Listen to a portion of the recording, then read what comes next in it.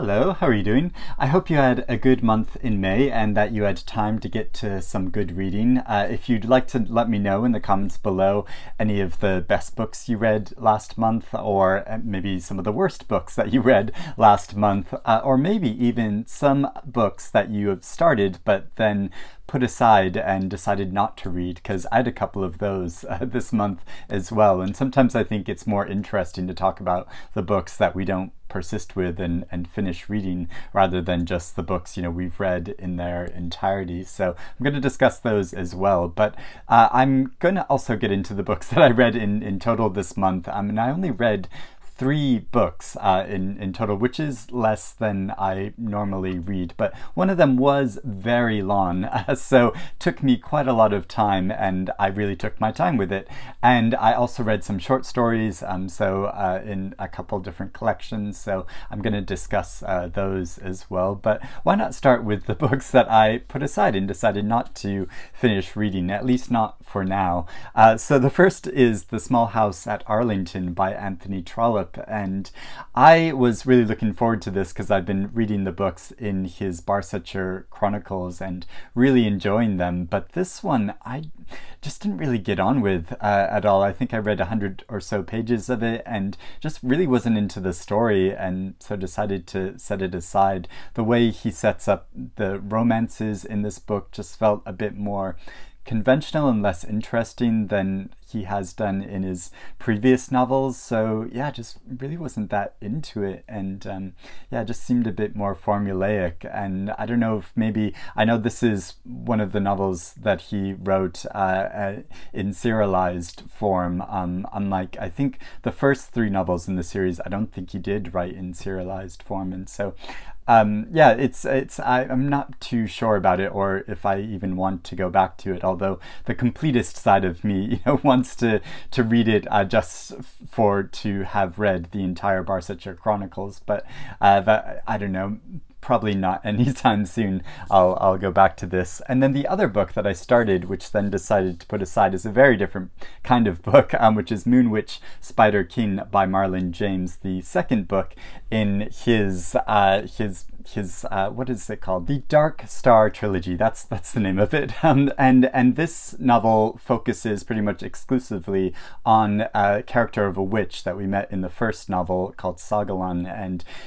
basically is her origin story, and starts with the beginning of her life and follows her very difficult childhood. And yeah, and this I also read about 100 pages of, and I thought was engaging and interesting how he was describing and building that tale, that mythology around her story, but just wasn't quite in the mood for it because this is fantasy. It is there's a lot of violence in it, and yeah, just wasn't really quite in the mood for it. So yeah, decided to put it aside for the moment, but I will probably go back to it at some point. So the first book I did read in its entirety was this very short novel called Cold Enough for Snow by Jessica Au, who's an Australian writer, and this is a very short novel. So I was able to read it in its entirety over the course of a day when I was traveling and going on holiday to Tuscany in Italy, and I got the train all the way there from London to Paris, and then Paris to Milan, and then the next day went from Milan to Pisa, and so yeah, I read it over the course of that first day, and that kind of was the perfect setting to read this, of going on holiday, because this novel is all centered around a holiday where an adult woman travels with her mother, or meets her mother in Japan, in Tokyo, and they go on this holiday around the country together, and visiting various museums, and it's a quite subtle, quiet novel that's really beautifully written and has all these lovely small observations in it. So it was like perfect for this train journey that I was on, this very long train journey that took an entire day, and I did enjoy the subtlety of this book. I don't know how much of it really stuck with me. I mean, it did capture that sense of being on holiday, you know, the kind of freedom and delight and discovery of the experience of being on holiday, but also on the kind of tedium of that, of kind of wandering around and being out of place, and yeah, the slightly unsettled sense of that, and being able to spend time with someone you love for an extended period of time in a way that you don't in the normal course of your everyday life. You know, it's a kind of almost different mode of existence, isn't it? And you sort of get that in the relationship between the woman, the narrator, and her mother, and you don't entirely understand everything about their relationship or past. As they're going about their days on this holiday, you get little snippets from her personal past, the narrator's past, and these sort of scenes from her past, and you don't know entirely how they add up, or if even they do have a larger meaning. It's just these memories are striking her as they're kind of wandering around, going to these museums and seeing these artifacts, and there is this curious wonder of looking at, say, an artifact from 500 BC and being like, wow, this is from 500 BC, but then sort of going like, huh, okay, yeah, and then moving on, and you do just sort of move on, and yeah, it's this kind of strange experience of both your relationship with the person you're with, traveling through these spaces, but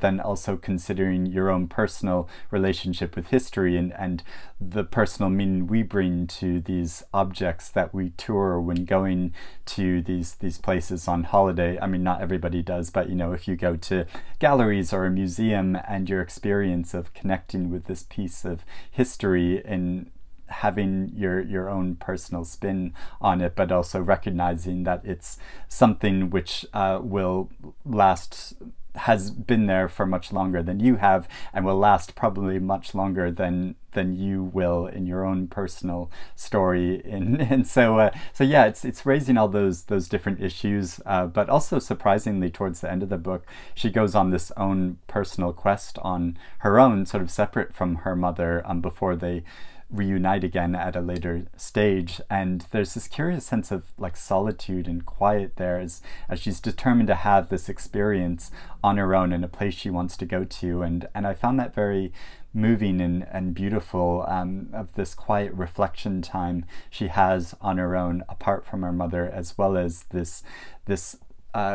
subtle relationship between them where they are being respectful and caring for each other, and obviously love one another, but do have this distance from each other. So it's like constantly gauging the closeness and distance from each other. So yeah, it's quite a beautiful novel, though I don't know if it's really stuck with me totally. I mean, it's quite short and fleeting, and yeah, and there's no big sort of plot or story to it, or at least, you know, not on the surface, and so it's not the kind of book that I think will really stick with you, but just more kind of resonate. The meaning of it will like kind of resonate over time in these more subtle ways. And but the book that I mainly spent my month with, and I think I spent at least a solid 3 weeks reading this novel, Tomb of Sand by Geetanjali Shree, translated by Daisy Rockwell, and which won the International Booker Prize, and is quite a long extended novel, 730 pages long, and so is a real time commitment, even though yeah, there are these spaces in the book, and the chapters, some of the chapters and sections can be quite short, but it is such a dense and detailed novel that it is a story you need to take your time with, I think, to really take in everything that's happening, or even understand what is going on, because the narrative flits between lots of different perspectives, and so to sort of keep up with that and understand what's happening in the story, yeah, I had to really take my time with this and think about it and reflect upon it, and also there are some passages which are really meaningful and moving, and that I really wanted to take my time with. And so yeah, on the surface, it's the kind of story that I really enjoy, and that I tend to love novels that focus on the perspective of older women, and at the center of this book is an 80-year-old woman that is mostly referred to as Ma, although she's referred to a number of different names because of seeing her through the perspective of different characters. And you get this, what's so bold about the novel in a way, one of the very bold things about this novel is that you don't actually see her until about 175 pages into this novel. I mean, you see her back, and she kind of has her back to both the reader and the other characters in this novel, the family around her that is all very concerned about her because she lost her husband, she's grieving for him, and she's just decided not to engage with people anymore, so she has her back to everyone. And so she doesn't turn around or engage with other characters until quite a bit into the novel, and part of the reason she does this is because she's given by her grandson this cane which is adorned with butterflies and seems to have these kind of magical or mystical properties to it, or at least that's what some people in the community believe, because they start flocking to her and paying tribute to this cane in this way, in this kind of superstitious way, which is quite charming. And she takes it upon herself at a certain point to just leave and walk out, and goes missing, and her family gets really concerned about her, but then they find her, and she decides to settle down at her daughter's home, and then from there to go on a journey back to Pakistan, where she grew up, spent her childhood, until the very disruptive events of partition, which completely destroyed her world and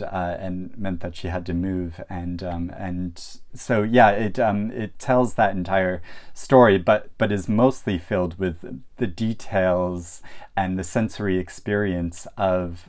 this character's life and her family's life as you follow them through their days and learn about their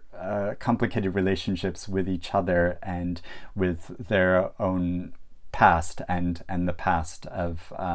their origins in Pakistan, and so you follow this story, and yeah, it alights on so many details which are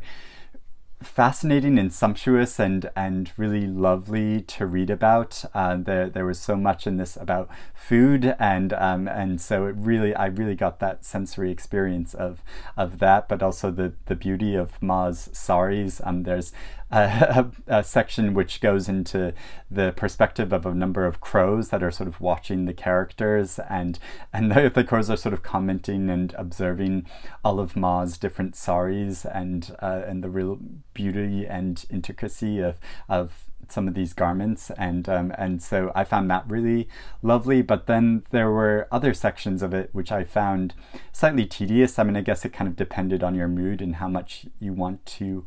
get bogged down in all of these details, because yeah, there were some sections that about kind of the pruning of trees or about Ma's constipation, which it went into quite a lot of detail about, and I was like, I don't know if I need all that much detail about those aspects of it. So yeah, I had a kind of mixed experience with different sections of this book. But then there are also sections of this book which are so much about wordplay and looking at the etymology behind words and words' true meaning, as opposed to how they're used in common parlance. And I thought that was so interesting. It actually reminded me quite a lot of the writing of Ali Smith. I mean, she does a lot of that in her books as well, but also questioning the boundaries between things. I mean, so much in this book is about questioning those boundaries between many different aspects of our lives and things in society, like the boundaries between different family members, the boundaries between different nations, the boundaries between different religions or religious experience, the boundaries between different classes and different genders. And one of the most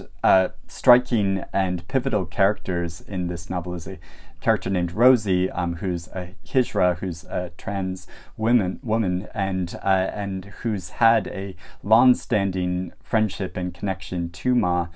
Much to her family's confusion, they don't really understand why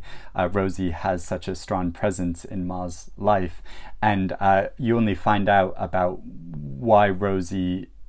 has this strong connection to Ma much later in the novel, and it's really moving and meaningful how it shows that, but also how Ma is so accepting of Rosie and loves Rosie as an individual, whereas some of her family members, Ma's family members, can't get past Rosie's identity as a trans woman, and even though some of them have, like her daughter, has these kind of progressive views, when encountering that in real life in an individual who doesn't fit neatly into a category of male or female, how that really challenges the daughter's sense and understanding of people, and so it's interesting how Ma is kind of has this like liberated sense of not wanting to be confined or be seen as just an old woman who's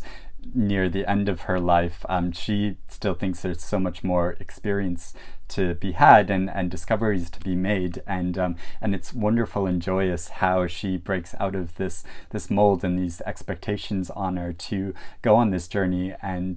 to examine the past and to have these new experiences, and it's and it gets quite dramatic towards the end of the book, and so I was really gripped towards the end, even though quite a lot of the book it's going at this kind of leisurely pace where you're following the details of their lives. And there's this absolutely beautiful passage that I want to read because I think it really captures almost the poetic beauty of capturing those small details about the characters' lives. So there's this chapter, chapter 9, which begins with the line, "Sounds of peace.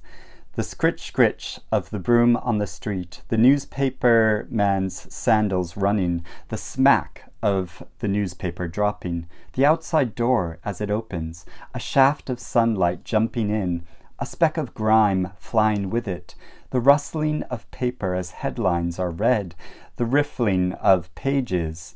branches brushing their leaves against the window, one leaf sighing, floating down to earth, the meow-meow of peacocks in the thicket across the street. One can hear the fanning of their feathers, their feet circling in dance, the sisterhood of Ma and the sunshine, their whisperings, their quiet voices, the fine stream of water lapping the inside of the cup as it's poured from the kettle, the sunshiny tea emerging from the see-through kettle, is a sweet silence. All the same, Ma adds 2 spoonfuls of honey.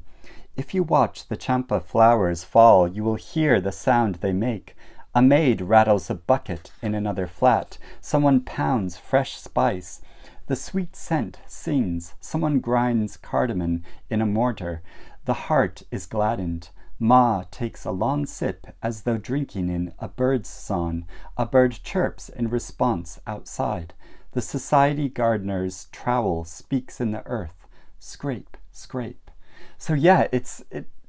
there are sections which do almost read like poetry in their simplicity and evoking this sensory experience, and it's just describing someone making tea in the morning, but this does like fill you with the senses of the characters and what it is like doing this in the morning, which is both an experience that anyone can relate to, but also has these details in it which are specific to the characters in their place and time, and so I think it's so wonderfully evocative in that way, and I just enjoyed that whole experience and being immersed in the whole world of this woman and this family around her and their story and their history. So yeah, I really appreciated and enjoyed this book overall, even though it is quite a time commitment. So then the next book I read is another like fairly short book, and I read this as part of a book group that I'm part of, and we met last night to discuss it all. So it's Bolla by Pajtim Statovci, who is a Finnish author of Albanian origin, and he's lived basically his whole life in Finland, and it's translated from the Finnish, but he has written 2 previous books that are both, I think, about his family origins and history, and meditating upon that. And this novel is also about that. It's a story of a man who's Albanian, and his experiences before the Kosovo War of he is kind of pressured into getting into this marriage with a woman by his family, and then starts having children with her. But he also meets another man who's a Serbian man, and they have this passionate relationship with each other over the course of a summer. So it describes that, but then also the aftermath of that when they are split apart by war, and following their experiences. And the narrative is divided between both his perspective, the Albanian man's perspective, and also the Serbian man's perspective, as he's writing these entries, these kind of journal entries, and you're not really sure where they're going or where they're coming from at first, but then that's gradually revealed over the course of the story and through the alternating narrative. But there's also a third strand to the narrative, which is this kind of mythological or religious narrative about this story between God and the devil, and God giving to the devil his daughter for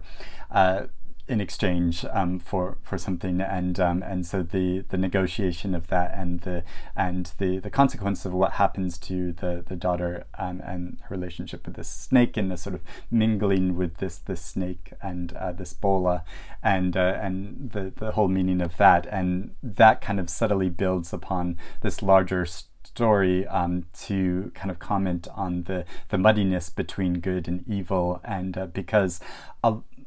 lot of the characters are listed, or at least the central character of the Albanian character in this is a very unlikable person in a lot of ways, although he is also sympathetic and what he's going to, but a lot of his actions are really horrible. He beats both his wife and his children. He treats people in a kind of horrible way as the story goes on, and is in many ways very selfish, but is also quite sympathetic in his desire to be a writer. He's a great reader. He has a great passion for reading, and the difficulty of his experiences growing up and being pressured into a situation which he's not happy in. And so I understand that and feel the pressure, but also am very critical of him because of the horrible actions that he takes. And so yeah, it's a very moving story and narrative that is about suppressed desire and passion, and how that desire and passion is not just for other people, but also for the person that we want to become, that we desired to become, but because of circumstances weren't allowed to become. And so that disruption in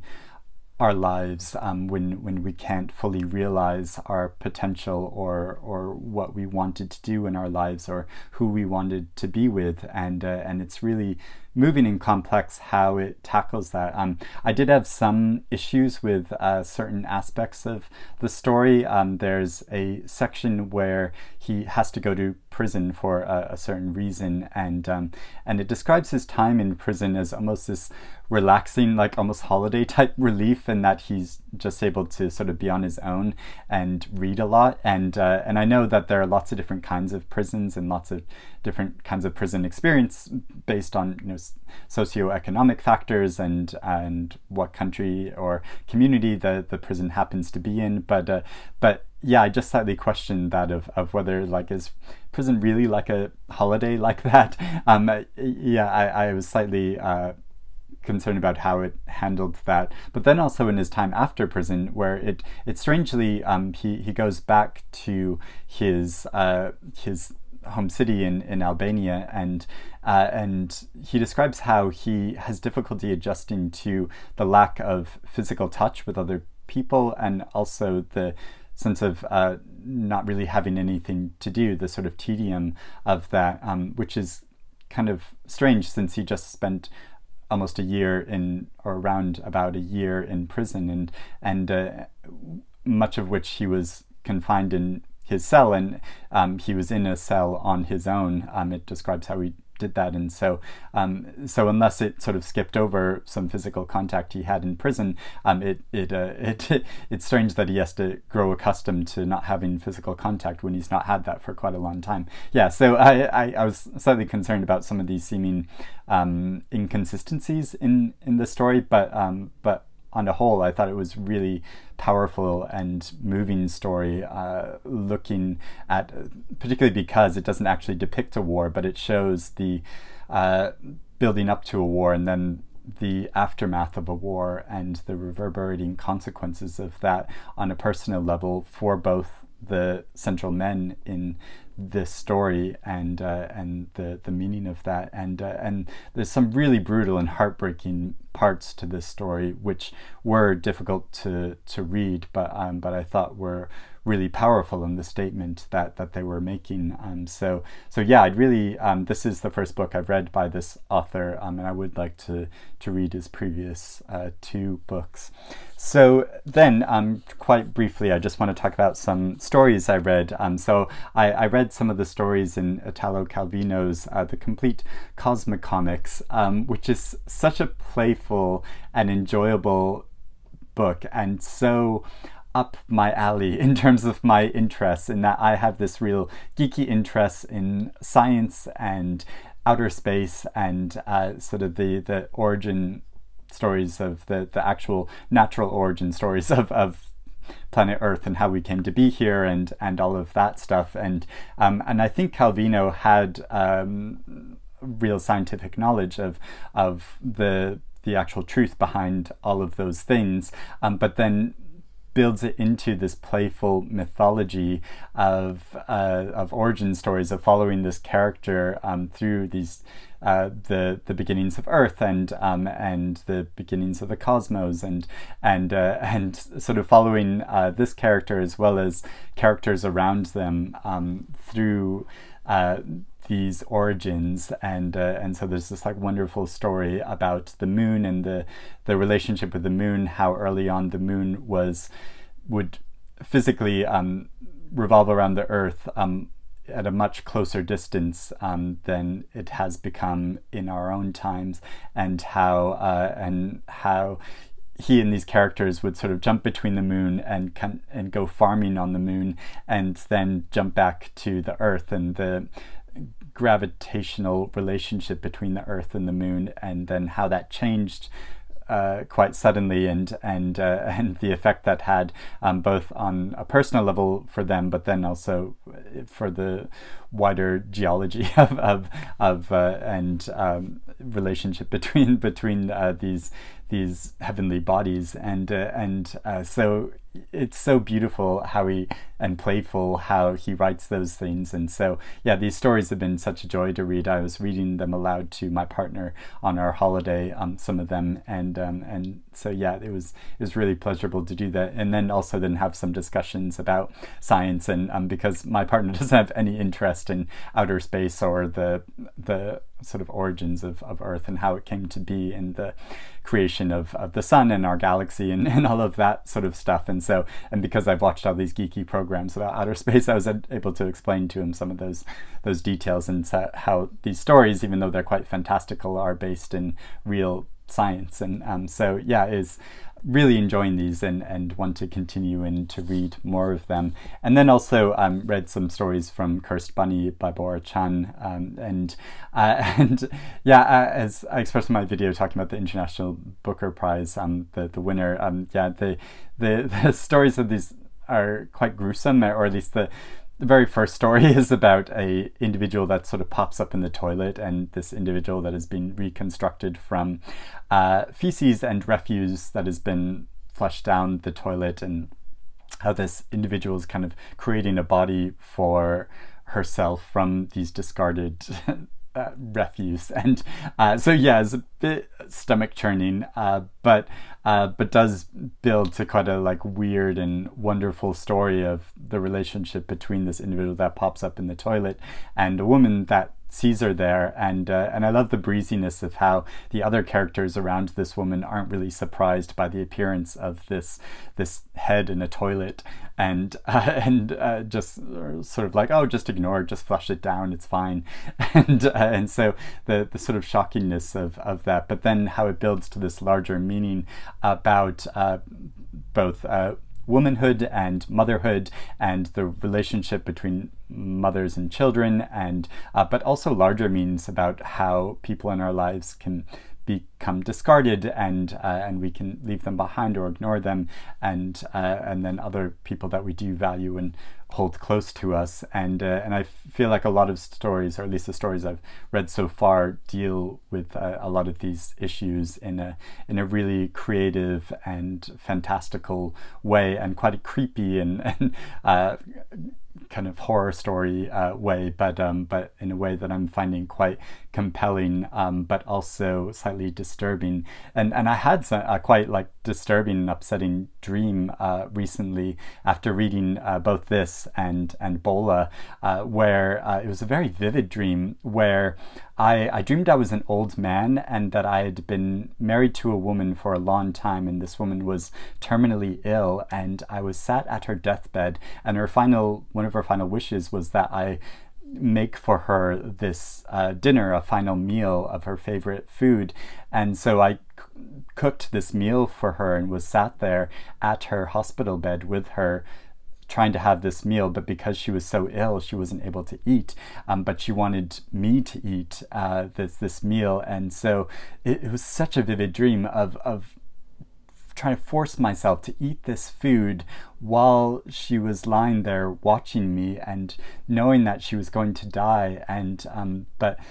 trying to force myself to eat this food because it's her final request. And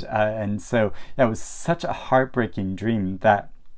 I did like physically wake up weeping and crying because of the tragedy of this dream and this circumstance, which is so ridiculous because it was just a dream, but it was so vivid and felt so real. And so yeah, it had this like disturbing effect on me, and the fact that I was married to a woman, rather than a man, the partner I've been with for a very long time. And so yeah, it was quite odd, and I don't know where it came from or what it meant, but yeah, that's the kind of effect that fiction can have on you, I think, or at least maybe subtly. I mean, I'm sure a lot of it had to do with my own psychology, but yeah, the how sometimes we can have these very vivid dreams after reading fiction, especially fiction that is quite fantastical and almost dreamlike in itself. So yeah, I don't know, I didn't expect to talk about that, but yeah, went into that of this like random dream that I had. But yeah, so those are the things that I read over the month of May. I'd love to know if you've read any of these books, if you have any thoughts about them or feelings about them, or if you're interested in reading them now, or if you want to let me know about some things you've read over the past month and the effect that they've had on you. I'd love to hear about that in the comments below. But I hope you're doing well and you're reading good things, and I'll speak to you again soon. Bye-bye.